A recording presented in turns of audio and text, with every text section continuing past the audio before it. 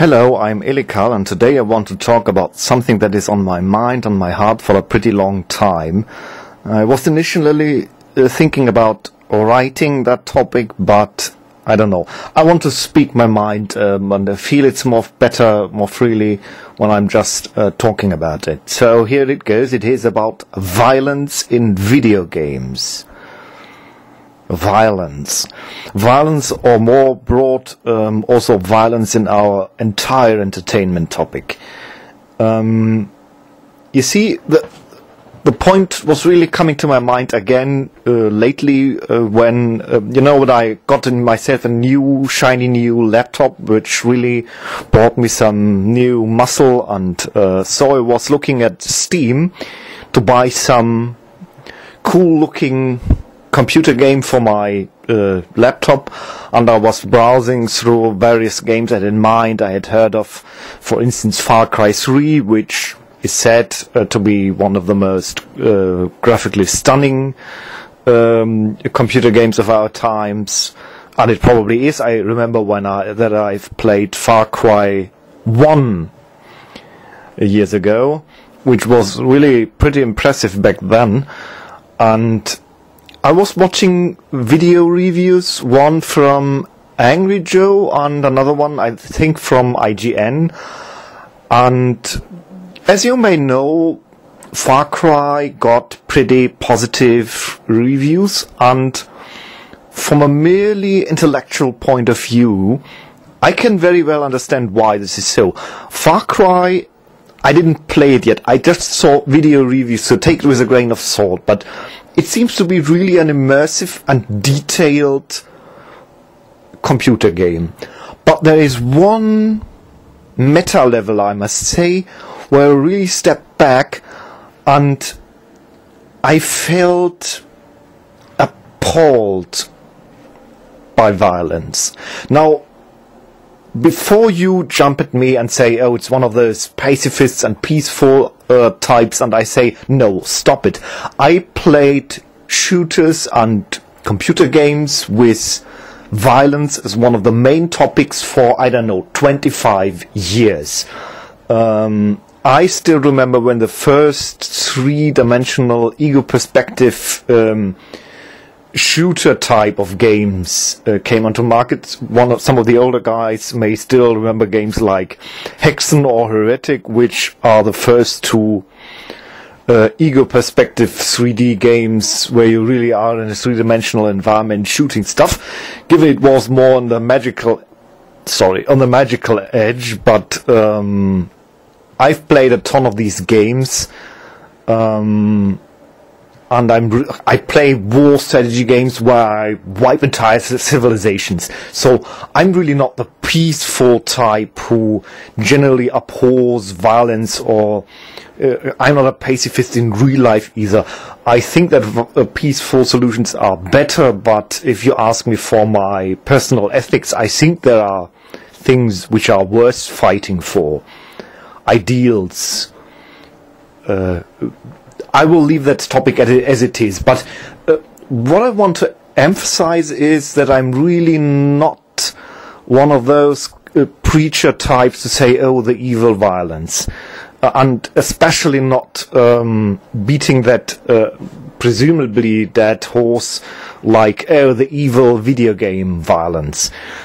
But in recent years, I don't know, this impression began to trickle into my mind, and one thing I really was pondering about for the last 2 years or so is the question, did I change or did video games change? I'm still not entirely clear about the answer. I really would like to know about this, especially from the older people.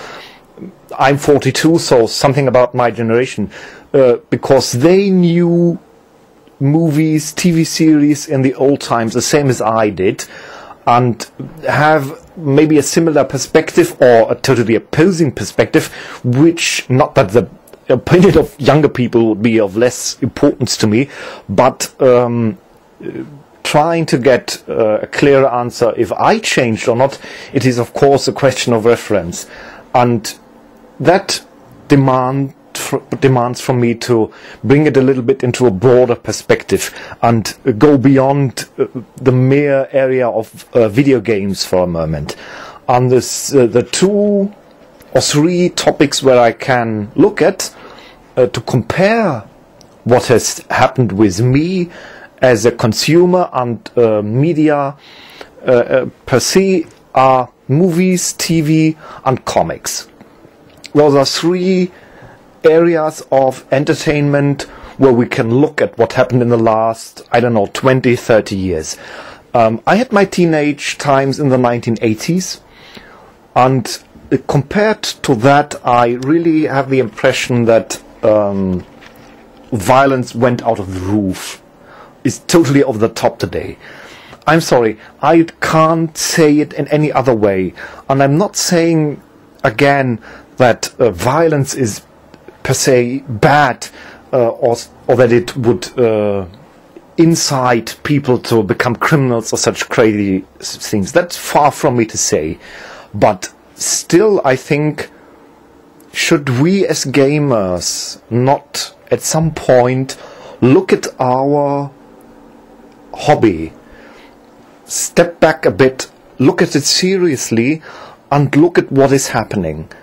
I mean, if you haven't played Far Cry 3, just take a time, go to YouTube, watch a few gameplay videos or review videos.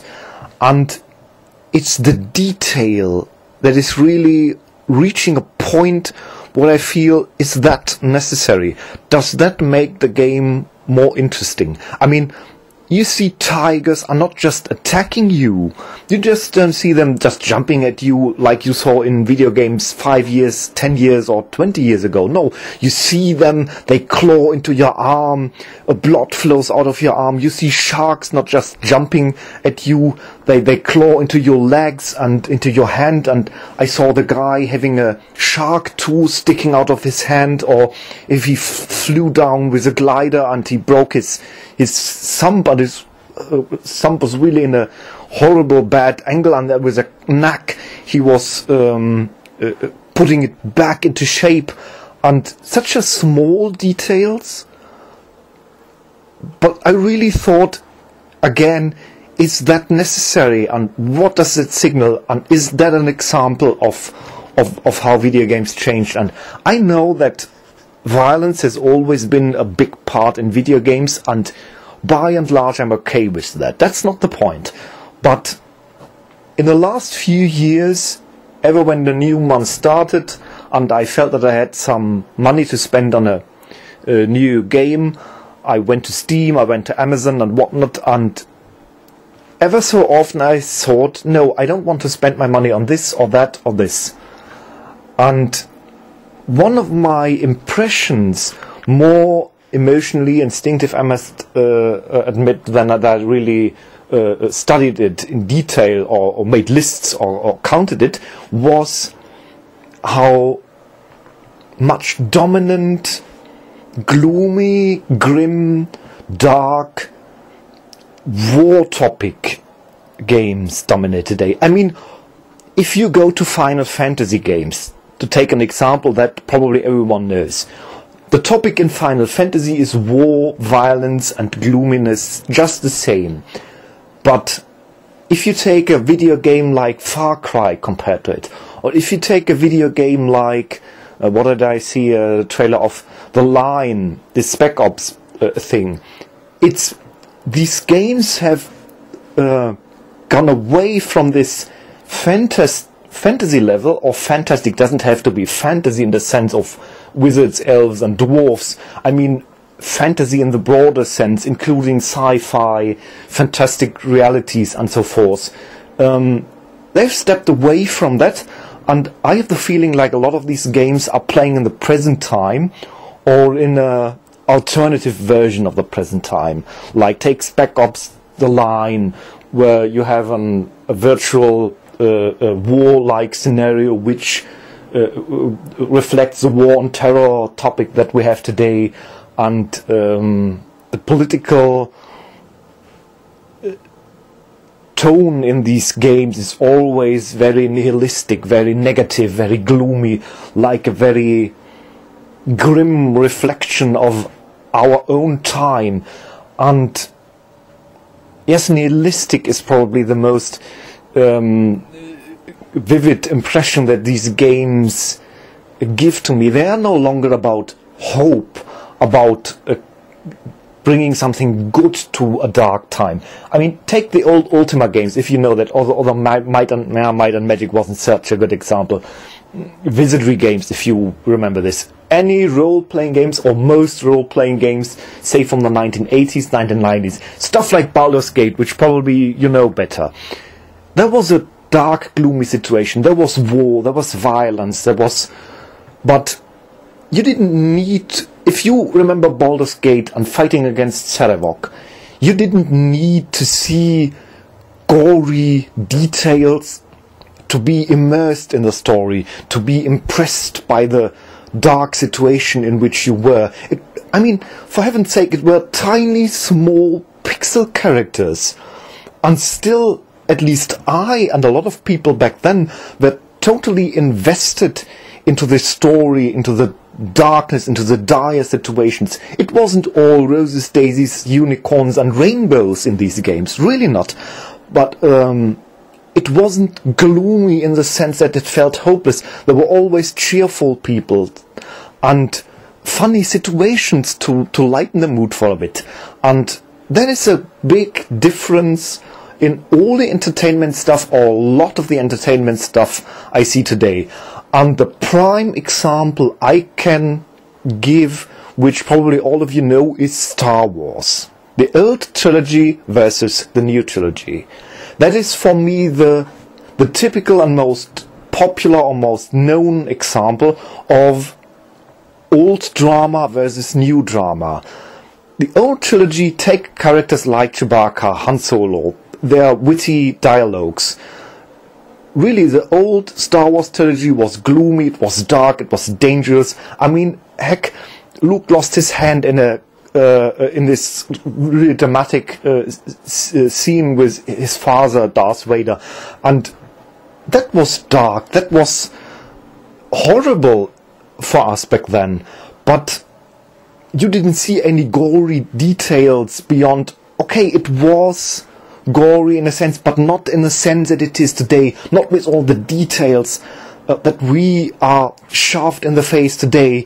And there was still hope, there was still fun and humor and some light-hearted moments to balance it. Or take the famous moment where Han Solo is frozen in carbonite, this witty bantering where Leia finally bursts out, "I love you," and he just says, "I know." I mean, that is how drama and it was in the past. It was balanced. It was not over the top, serious and grim. And then if you take the new trilogy, the so-called prequels, there is nothing funny. I mean, I don't want to go into the entire Jar Jar Binks debate, but no matter what you think about Jar Jar Binks is just a clownesque excuse. It's not really integrated into the movie, and everyone felt that Jar Jar Binks was just an alien, in a sense, part of the entire story. And I remember when Mark Hamill was interviewed when the first movie, Star Wars 1, The Phantom Menace, was released. And the first reaction of Mark Hamill was exactly like mine, because Mark Hamill in the interview said, "Oh my God, is that serious now?" And that is exactly the point. The seriousness that is dominant in all these entertainment stuff, be it movies or TV to a degree, comics very much. If you are into comics, Superman, Batman, X-Men, whatever it may be, the development is exactly the same.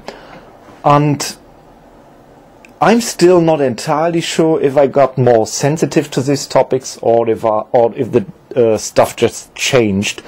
But let's say I am 80 to 20 certain that the stuff changed, and that maybe I got a little bit more sensitive to the topic, but not really much.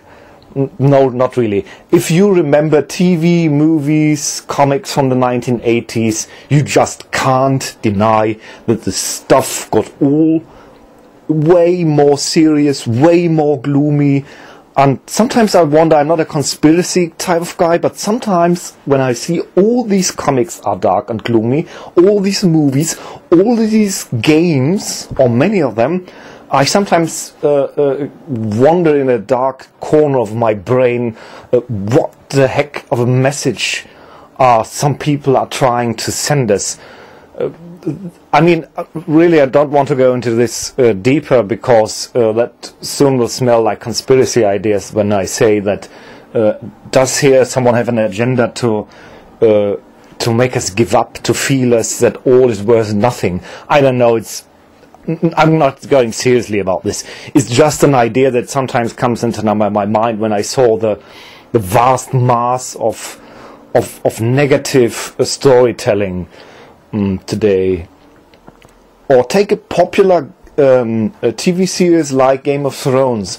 I don't want to spoil the last episodes of the second season if people haven't seen it yet, but it's a fascinating TV show. It's really a TV show worth watching, but it so fits into everything we watch today.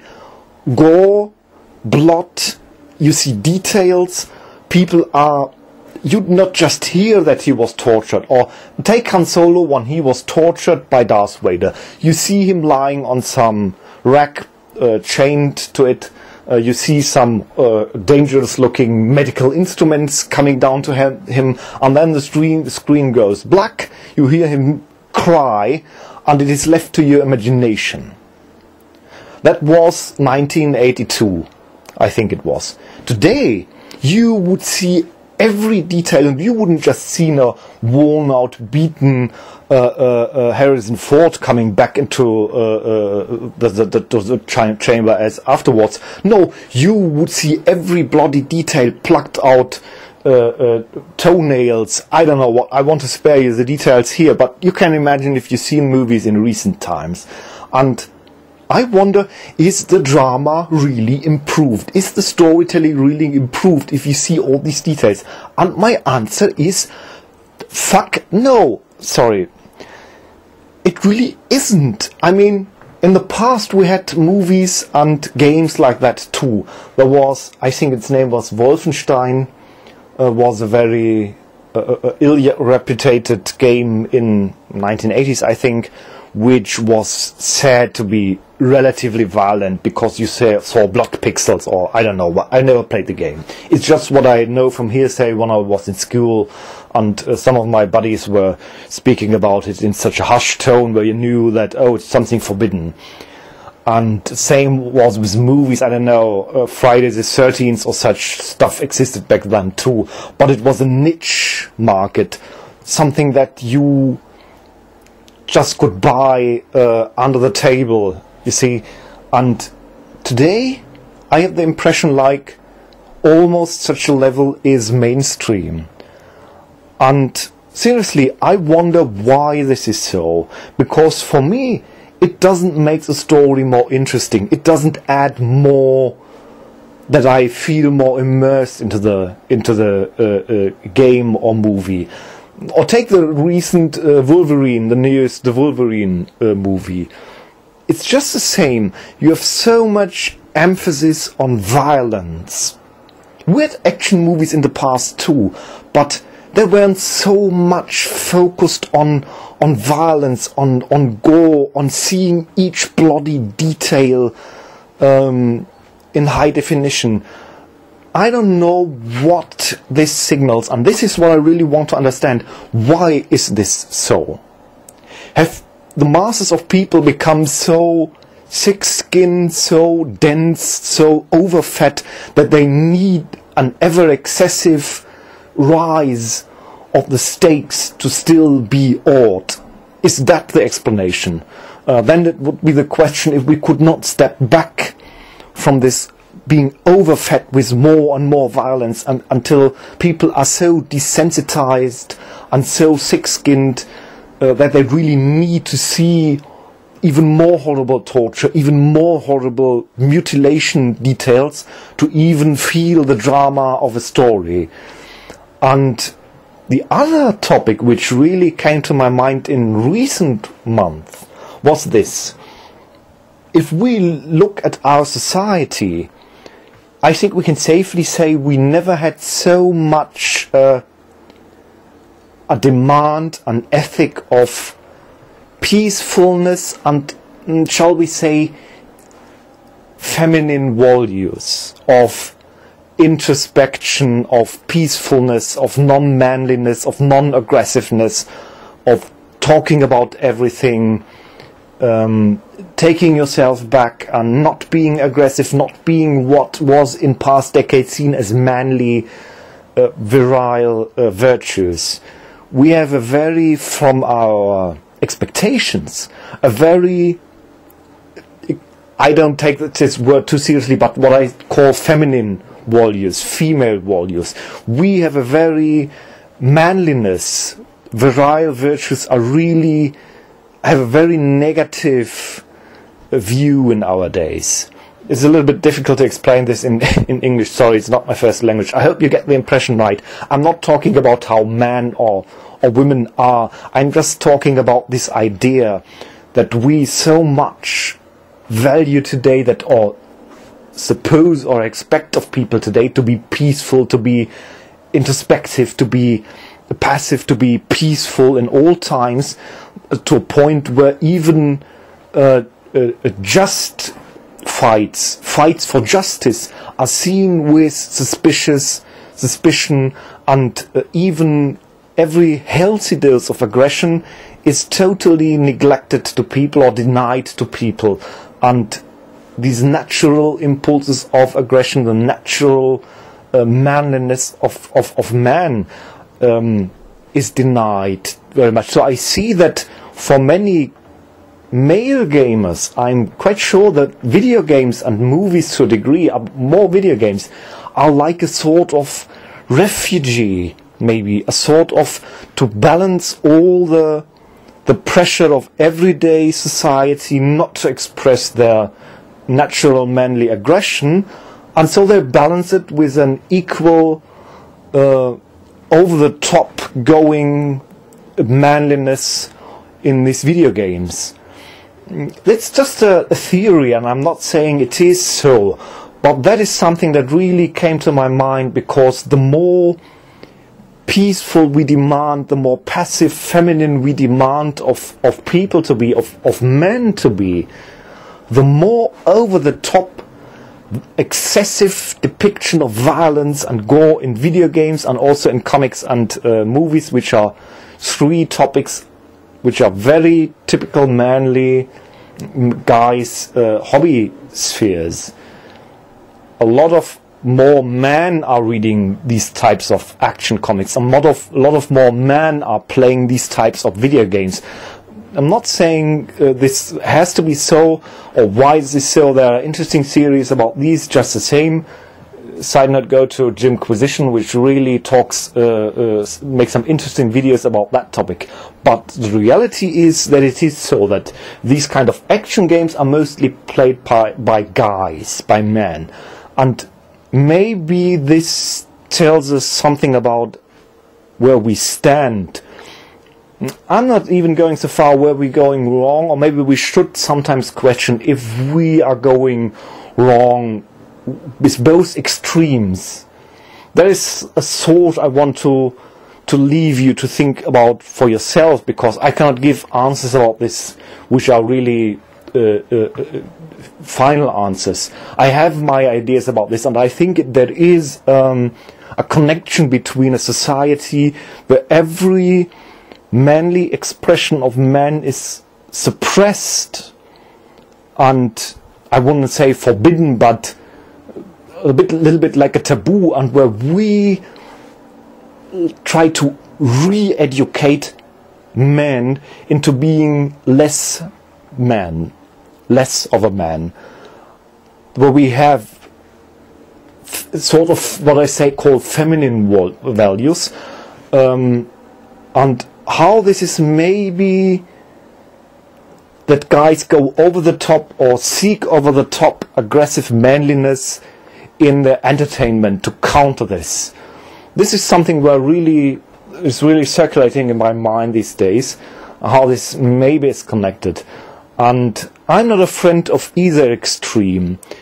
I think that men have their own ways. They are more aggressive by nature, I'm quite sure about this. There certainly are men who are not, and there are certainly women who are aggressive and others who are peaceful, but in the mass, in the broad sense, I think it is still true that nature made man more aggressive, and it's probably for a reason, and we can argue about this, but it's my assumption. So we don't have a society where men have any opportunity to live that anymore.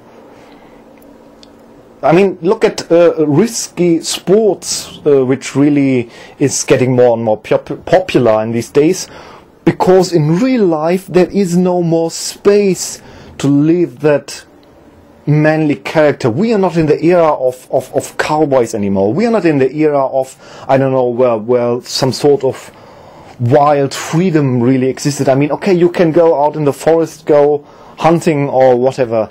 That's still possible, at least in America, not so much in Europe, I can tell you. But I am sure that there is a connection here, that there is something out of balance on both sides, where society is not unconnected with games, and games say a lot about society. I know that especially gamers are preferring to be disinterested into these topics. I respect that. You can enjoy your games, do it by all means. I'm really not criticizing that. But maybe there are some gamers who also sometimes feel, okay, something is going on here and I don't know, but it's out of whack. It's out of balance. It goes into a direction which becomes more and more extreme, and more, maybe as consumers of video games and movies, we should come to a point where we become alert, aware of what is going on, and we are not just driven and passive consumers of everything that is shoved into our face, because I don't know, I don't think it adds really quality anymore, and I'm really beginning to worry about what it is doing with us. Not us as individuals so much, because I don't think there is a connection that you can clearly say, okay, I've watched too many violent movies, so I become a violent person. I know that's bollocks. But it is certainly doing something with us as society, as a culture. I'm damn sure about this. You can't permanently watch violence, real or imaginary, in games, movies or in TV news, without having an impact. It has an impact. If you constantly see more and more violence, it does something to your mind. It does something to people. It does something to us as a society. And I'm sorry, I don't want to go into the same direction as saying, oh, it's the evil video games and the evil movies. Really not. But I seriously feel that we are reaching a point in our entertainment industry as a whole where we as consumers have to step back sometimes and say, is that necessary? Is that really better? Do we really need this detail of mutilation, of war, of blood, of this fixation on war and blood and depressive stories and bad endings and everything goes to hell ideals? I mean, remember when we had this Mayan calendar thing where everyone was fantasizing about the end of the world? I know that the majority of people didn't really expect the end of the world, but it was a symptom for me.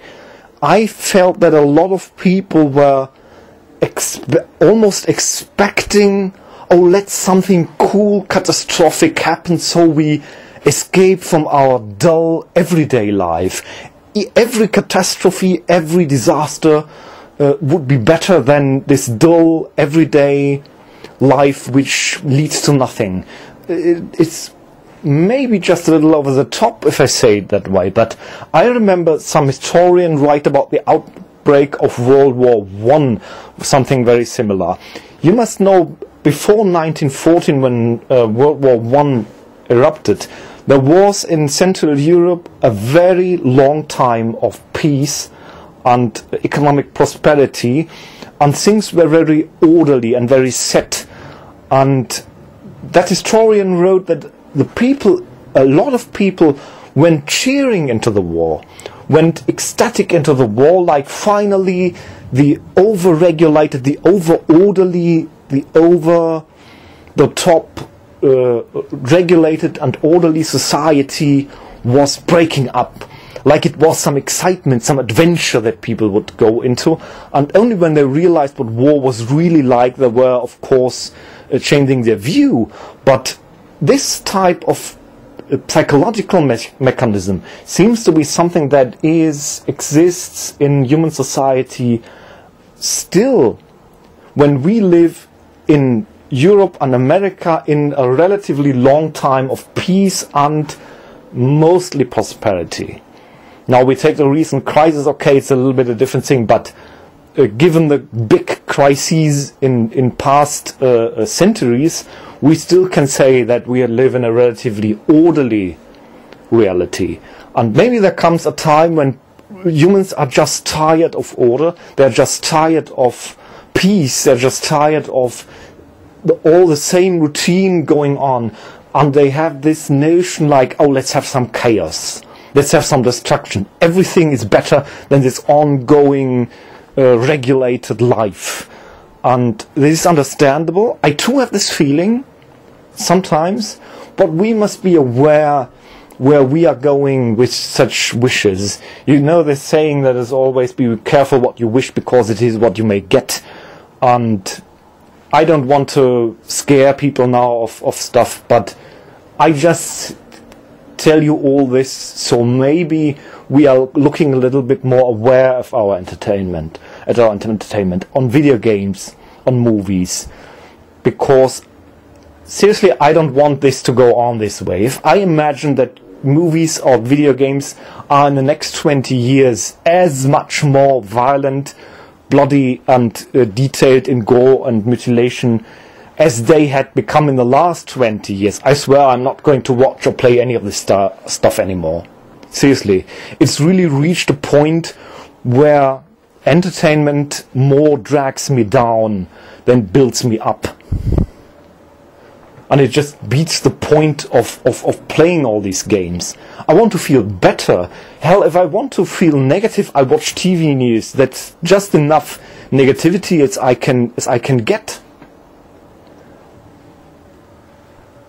Okay, I'm leaving the thought as it is. I really would be interested in how you feel about the development on this topic in the entertainment industry at large, and especially in video games. If you see it totally different, or maybe you have similar impressions about the entire. I know a lot of gamers prefer to not think about this. I respect this, it's okay, but I really think there are times sometimes coming where you have to stop yourself and look at what you're doing. And I think the rise of violence is really a point in entertainment where I think it is time that we stop and look a bit at what we're doing. Not with too much drama, but I think it is really time to do that. So let me hear your thoughts. That's it for now. Stay well.